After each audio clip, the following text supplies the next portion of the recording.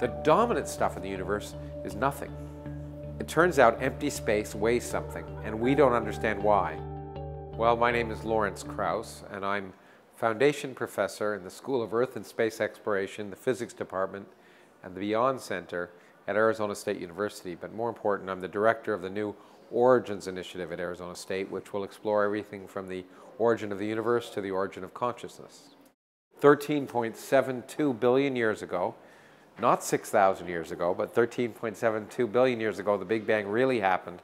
Everything we can see in our universe now was once contained in a region smaller than a single atom, and it's really amazing, in a hot, incredibly dense, compressed state that expanded and formed our present universe. And what's amazing is that we can actually probe back to, not all the way back to the beginning, but with our current experiments, some of which are at particle accelerators, we can combine what we understand at the fundamental structure of matter to try and explain the universe as a whole. Because the neat thing about the universe, because it's been expanding, is that in order to understand the really biggest structures we see today, ultimately we have to understand the smallest structures, because all of that came out of quantum mechanics at the very beginning of time.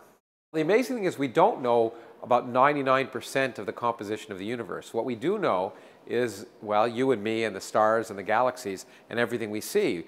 But in fact, that's just the tip of a cosmic iceberg. Most of the universe is invisible.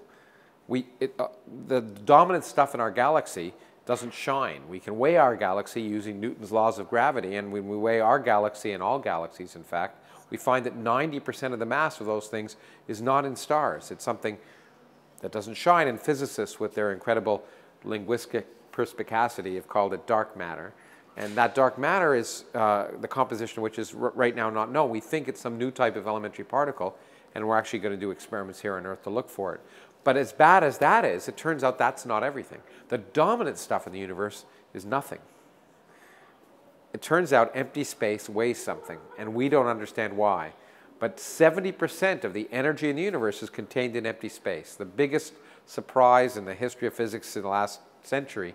And that empty space energy is even weirder because it's gravitationally repulsive, a kind of cosmic anti-gravity, and it's causing the expansion of the universe to speed up. And all of that is totally unexpected.